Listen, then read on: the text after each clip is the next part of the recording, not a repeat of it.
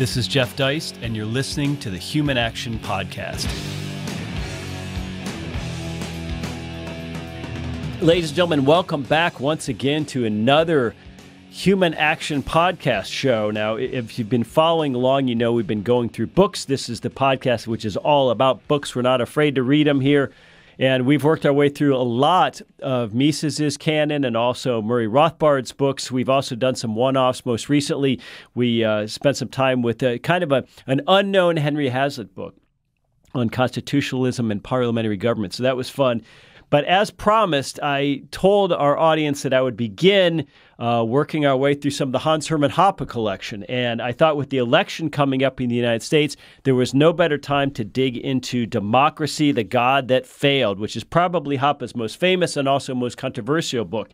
And so I'm very pleased this week to join me in this discussion is actually a friend of mine, Jayant Bhandari, who is someone I have gotten to know through his Capitalism and Morality Conference, which he runs every summer in Canada when they let us do so with COVID. He is a longtime investor and advisor in the natural resources and mining stock sector. He once worked for Casey Research and also a thoroughgoing Hoppian. So all that said, Jayant, it's great to hear your voice. Thanks for having me, Jeff. Well, let me start with this. When this book came out in 2001, or alternatively, I suppose, when you first became aware of this book, where were you, both literally, physically, and also in your ideological or intellectual development? Jeff, there has been a lot of my years is spent on trying to understand what was wrong about India, the country that I grew up in. And I was always trying to connect the dots of my experiences to do with India and why it had continued to deteriorate. Now, contrary to conventional wisdom, India is a growing economy. It is a country that is improving. But if you really pay close attention to that country, you realize that that country has continued to deteriorate. And I have been on an agenda to understand what was wrong about it.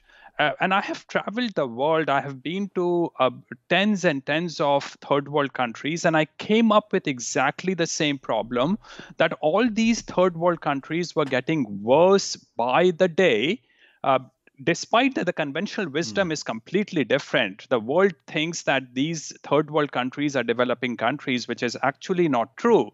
So I came across Hans Hoppe's book, Democracy, the God That Failed. And it gave me a theoretical framework to put together my experiences, to put together what I had seen growing up in India. And I started to realize that the key problem behind deterioration of India was actually democracy. So that is where I came to see where Hans Hoppe not only had done a fabulous job in showing why democracies lead to worsening and cultivation of an immoral society even in the West, but also that it leads to worsening of societies in the third world. And I came to understand that actually democracy is the worst way to run a society because it's anti-meritocratic and it destroys the spine and institutions of the society. So were you living in India when you read it? No, I was, yes, actually I was living in India, but I read it when I was already in Canada. And soon after I read the book, I decided that I need to get to know him, Dr. Hans Hermann Hoppe, better. And I went to one of his conferences in Trakai in Turkey, which was another mind-altering conference just because of one fact, because he does not worry about talking about issues which are politically incorrect and not acceptable in the conventional mainstream society. Well, the introduction to this book, it's an introduction, but he doesn't ease you in, Jayant. I mean, he gets right into it, and he lays out his basic thesis for the book, which is, first, I'll run through this quickly. First, that we might view monarchies in the past as privately owned governments, and they're not as bad as advertised.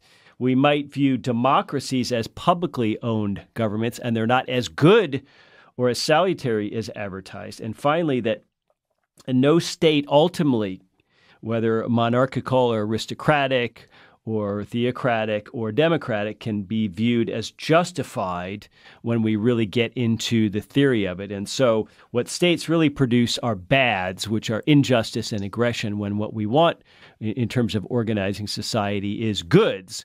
We want justice and non-aggression. So, tell us a little bit more about, how you view his thesis. So, Jeff, any kind of government is bad government.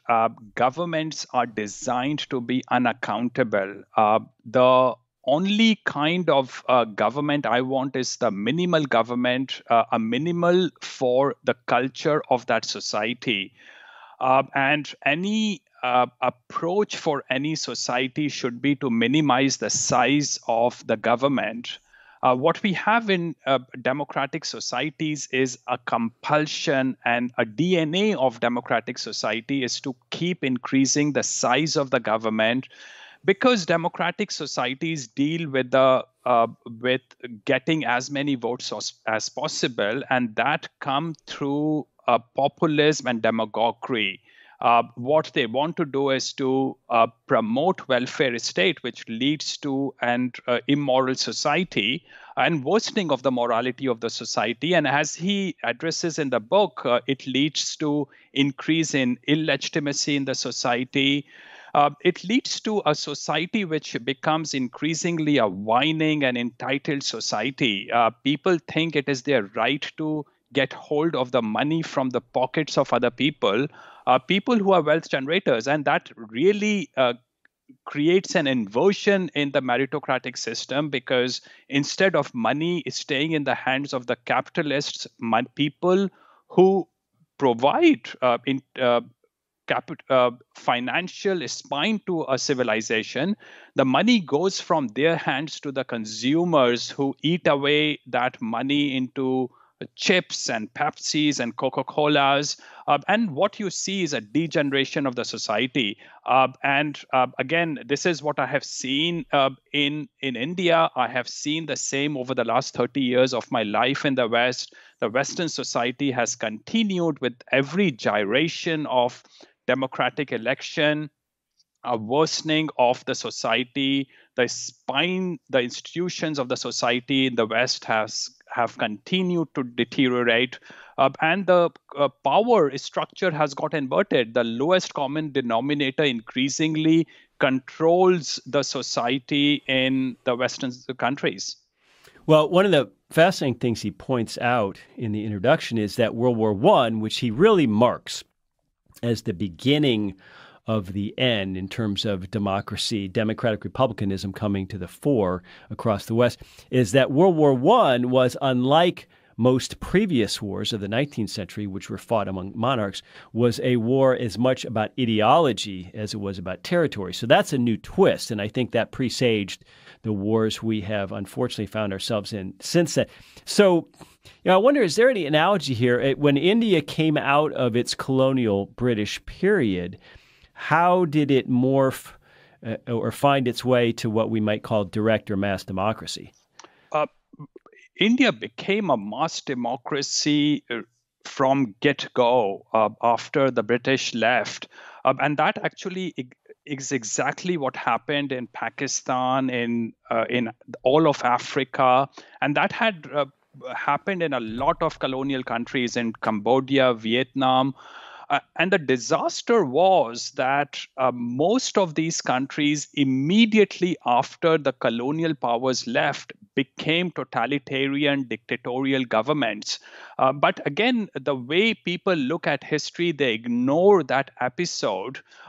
People also like to think that the more poor you are, the higher your economic growth rate should be.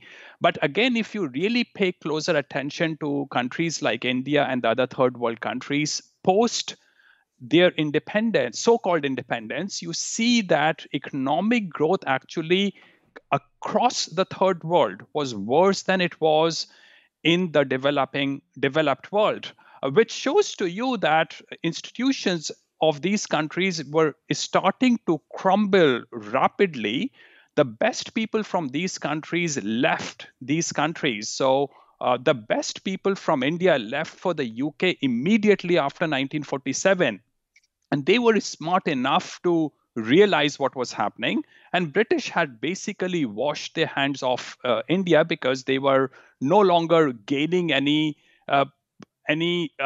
positive profitability from occupying these countries or running these countries. They were tired of running these chaotic countries. So the best Indians left in 1947 for the UK because they liked the British Empire. My grandfather had photographs of the British kings and queens on his office walls until his very last days, because he told me consistently that if nothing else, the British gave him respect for his paying taxes to the British government.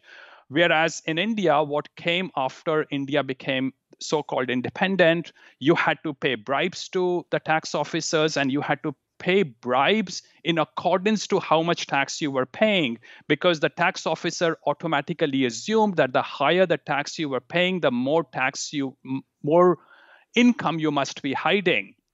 So that was the kind of degeneration that he had seen and I have consistently seen. And that's, again, you see across the world, across the third world, political deterioration started happening right away. Democracies immediately led to tyrannies, not freedom. Again, against the conventional wisdom, democracy leads to the worst tyrannies, because the masses come to rule the societies, and masses are interested in bread and circuses. They are not interested in moral values. They are not interested in philosophy. So that was what I saw happening in the country. Tyranny was everywhere when I was growing up. Again, conventional wisdom is that democratic countries are not tyrannical, which is actually completely false, because as long as the masses approve of tyranny of the government, it keeps happening. And that is where I see a huge amount of tyranny and oppression in the country, in India. And as you can see, immediately west of India, Pakistan has gone completely crazy. It has gone completely fanatic, and India is on the same track. India is rapidly becoming a fanatic country, because, again, the way you get the vote of the masses is by pandering to their religious and their bread and circus related demands, and you lead to a fanatic, immoral society because of hollowing out of the institutions. Well, and chapter 1 of Hoppe's book is about exactly what you just characterized, which is the process of decivilizations. So Hoppe brings up time preference, and he says that the opposite of that, the process of civilization, is set in motion by individual savings. So capital accumulation allows for a more productive economy. Each individual worker becomes more productive. Wages rise, savings rise. And all of this is, of course, beneficial and to be encouraged. So, whether we're talking about India or the United States or any third world country which doesn't really respect this process or encourage this process, why is capital not being accumulated in India, let's just say, the country with other than Canada and the U.S. with which you're most familiar? Why are individual savings and this process of civilization, why is this not happening in India? Well, firstly, you have to look at the culture. Indians are not entrepreneurial people. Now, again, conventional wisdom is that Indians are very entrepreneurial people, but the fact is that the entrepreneurial people of India has left the country, and they are the kind of people you come across as Gujaratis in the UK or among some of the business people in the United States. Now, what happens with the masses is that they are envious, and they want to take away money of the people who are savers and who generate wealth. And in a democratic system, you give them a feeling that because they have equal rights in terms of voting, they must also be equal in every aspect, and they should get a part of the wealth created by wealth creators and savers.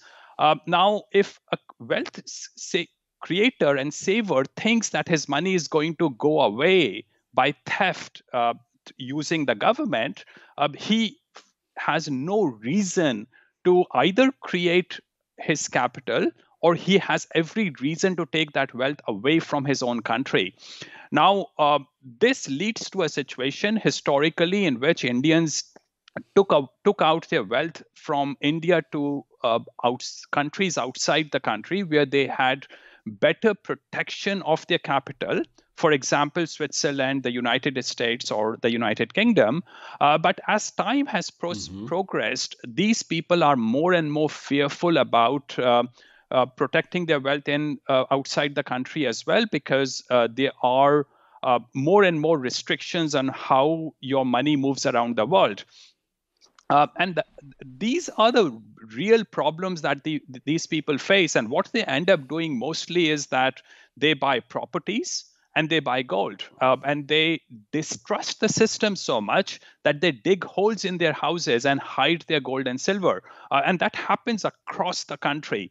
People don't even trust the banks because, again, the government is nothing but a robbing agent. They rob for the masses, and they want to take away wealth from the wealthy people. Now, of course, masses are in delusion because they think they are going to get this money that they get government to rob from the wealth creators. What actually happens is that people who run the government, particularly the bureaucrats, pocket virtually everything that they steal from wealth generators. So capital does not get accumulated, poor people don't get jobs, and the smartest people leave the country. And what you see is the same kind of deterioration in India, Pakistan, and the rest of the third world countries.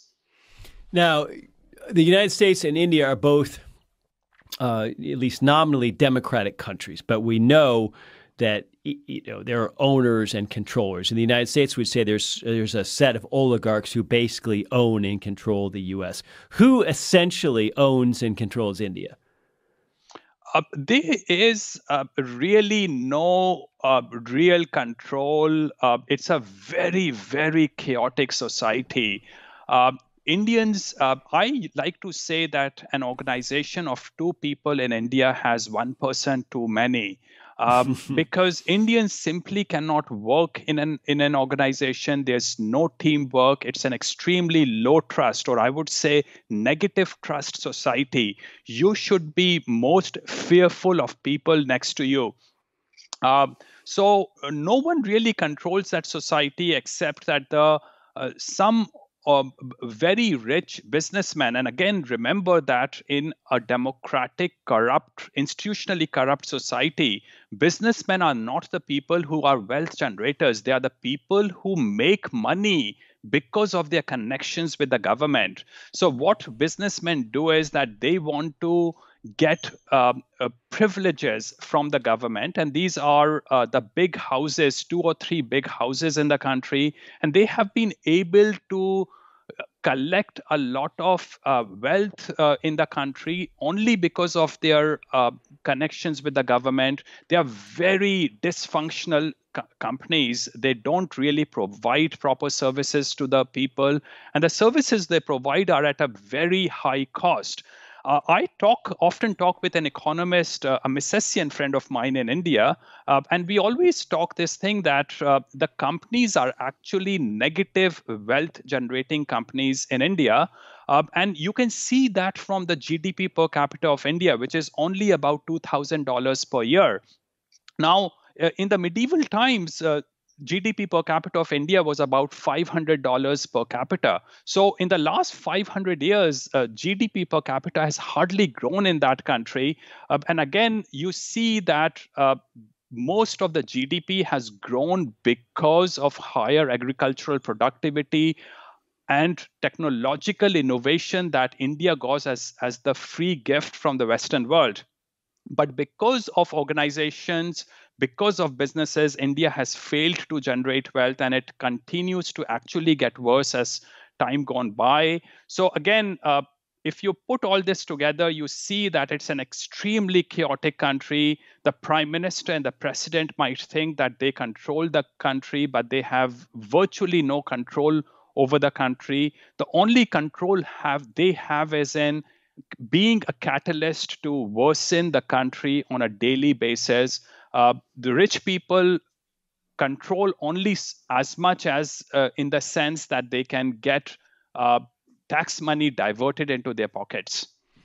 Well, it's interesting that you bring up the rich because there's a quote here at page 73 of Hoppe's book that says, "Rich men still exist today, but more frequently than not, they owe their fortune now directly or indirectly to the state. Hence, they are often more dependent on the state's continued favors than people of far lesser wealth." So this idea that the wealthy elites, or at least business elites, would be less inclined to support the state is of course false. But when you talk about both countries, the United States and India, as being mass democracies, what's the difference? Though, is it just that the level of corruption that you and I or Hoppe would argue is engendered by democracy and democratic voting is greater in India? I mean, what creates? Why is there a greater degree of trust in the United States, and why is there a greater degree of capital accumulation in the United States, if in fact, as per Hoppe, democracy is so bad? Yeah, but Jeff, culturally, they are very different societies, and that takes us out of the context of democracy. The reason the US is what it is because it's basically England, a new version of England.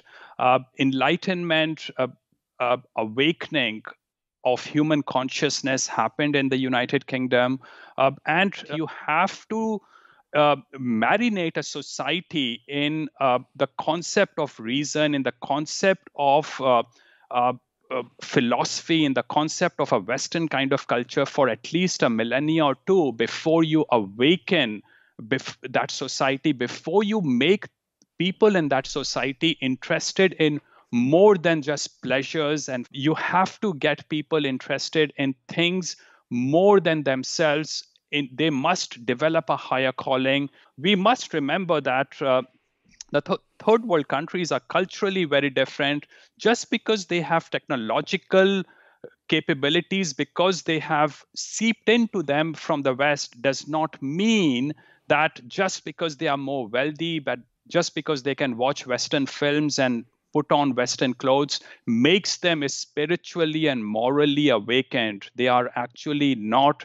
They have no interest in values. They have no interest in principles. In fact, Jeff, if I talk the same things that you and I are discussing right now, virtually every Indian, including all the most educated Indians, will laugh at me because they will tell me, what are you becoming? Are you trying to become a philosopher? Are you trying to become, you're so stupid in your conversation? So that's the kind of thinking those people have. Well, let's turn our lens to the U.S. and Canada a little bit, and where we can take this perspective and say, what are the problems which are, I think, rapidly developing in the West? And one thing Hoppe points out is that one of the great tricks of democracy is that it eliminated this them versus us class consciousness that existed under a monarch. And we get into this mindset where we are the government and that we're all sort of the owners of the United States. And so because of that, democracy engenders higher and higher time preference, even in the West,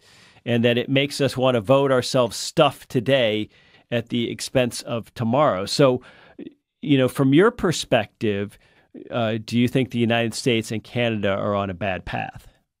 Absolutely. I have been living in the West for the last 30 years, and I have seen a continual deterioration in the Western society. The people with the money have increasingly become people who are connected with the government, or people who cater to the mass expectation of bread and circuses. Yes, a democratic system, irrespective of where it is, has led to a continual deterioration in the Western society. What you have, for example, in Canada, Justin Trudeau, is what I won't even call a bobo, because he is just interested in pandering to the lowest common denominator in the society. And in a situation like that, you hollow out the institutions slowly, because the government, the institutions are no longer run on moral values. They are run on pandering to the to the people who are interested in bread and circuses. And the fact remains, Jeff, that even in the most enlightened Western society, you would always have more than 50% people who are not interested in philosophy, who are not interested in moral values, and they are not a part of institutional building.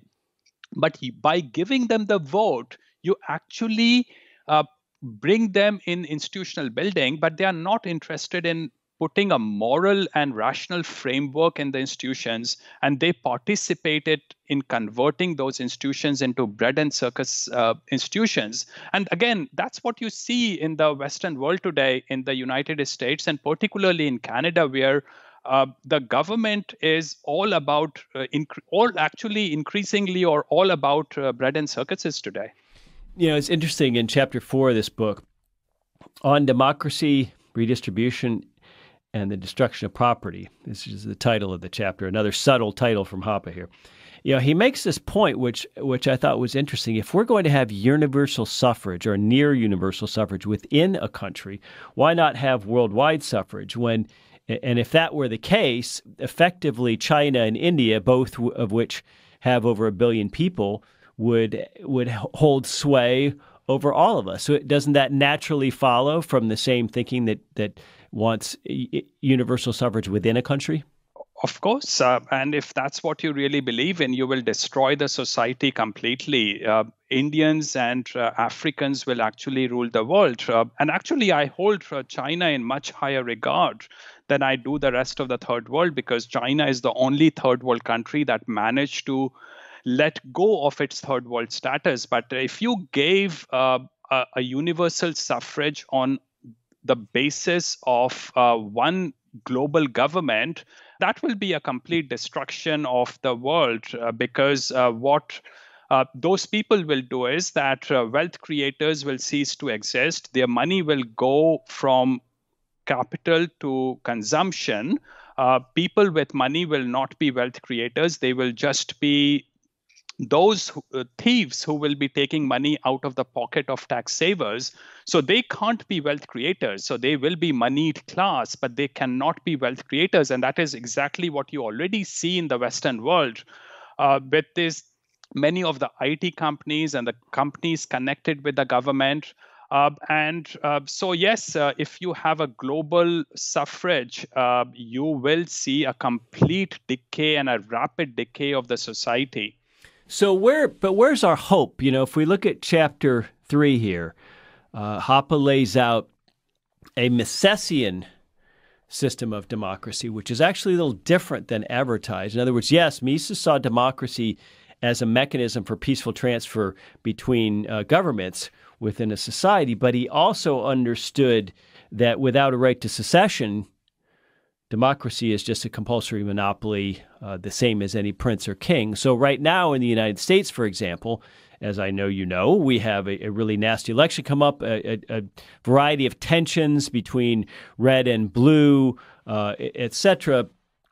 And the question becomes, how do we ameliorate things? And my answer, or at least the answer of most of us at the Mises Institute, is, well, we do so by breaking up, and that there's no true form of liberalism available to us if you can't peaceably exit an existing political arrangement. But you're painting a picture of societies which, even in the West, an overwhelming majority of people are not interested in logic or Enlightenment values. So how do we try to improve things? It sounds like you're painting a very anti-intellectual picture.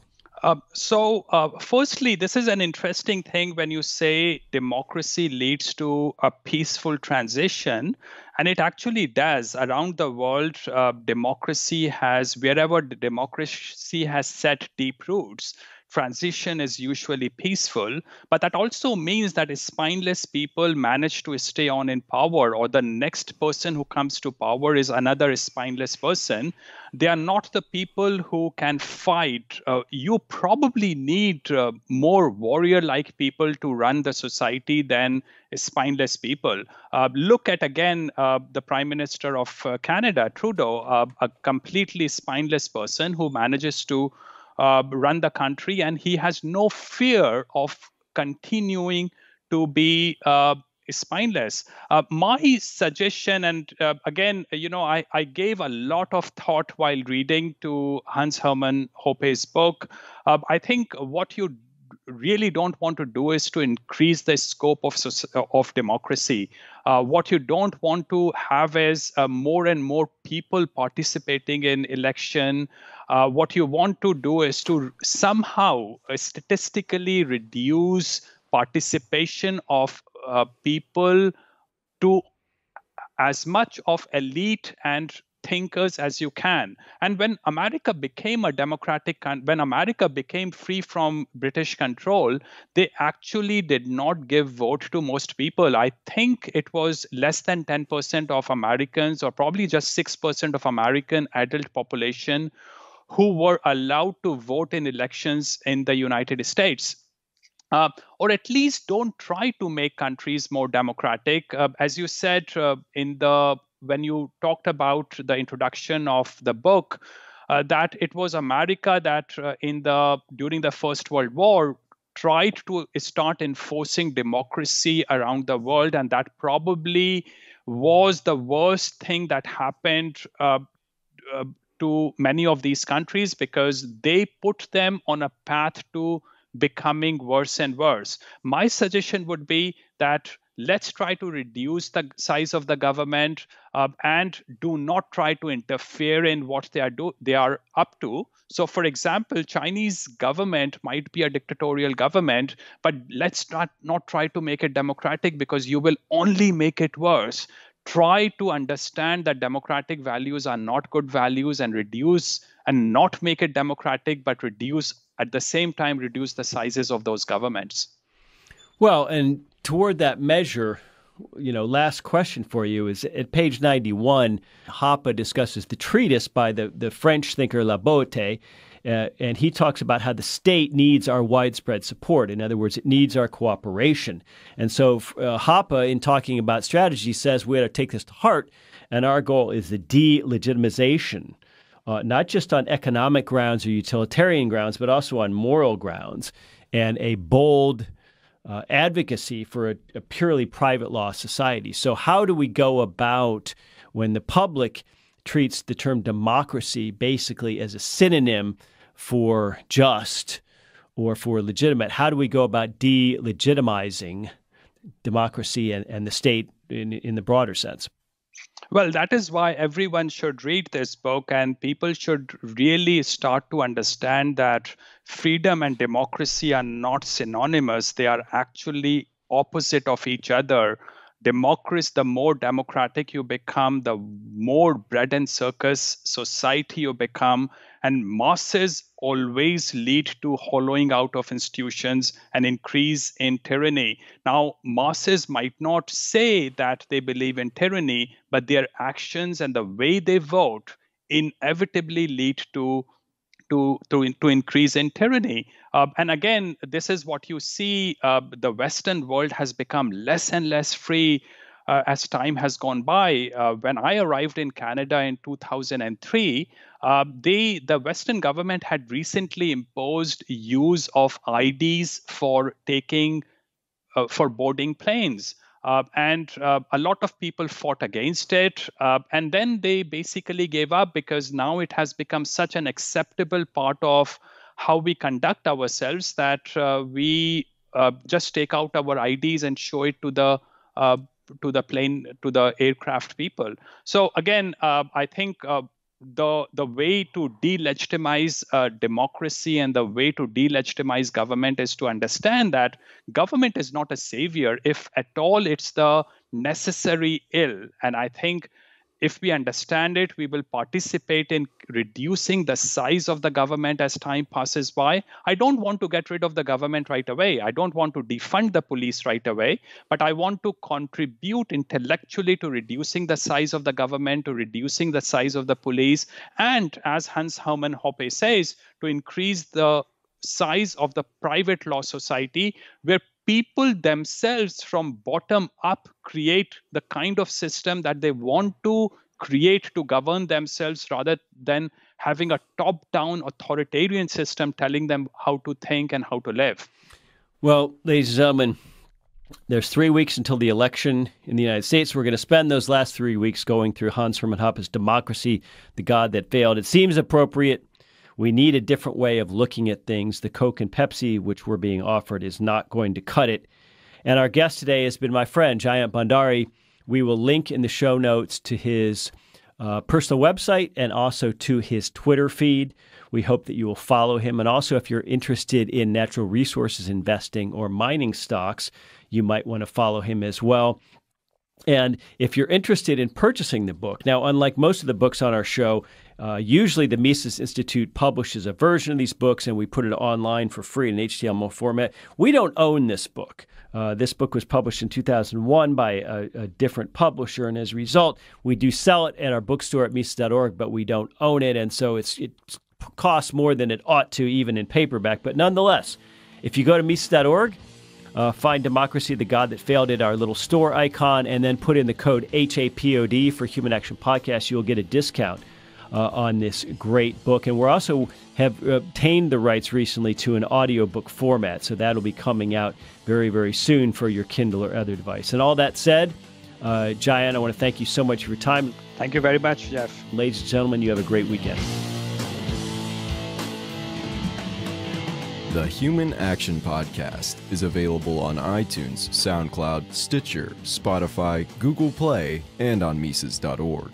Subscribe to get new episodes every week and find more content like this on Mises.org.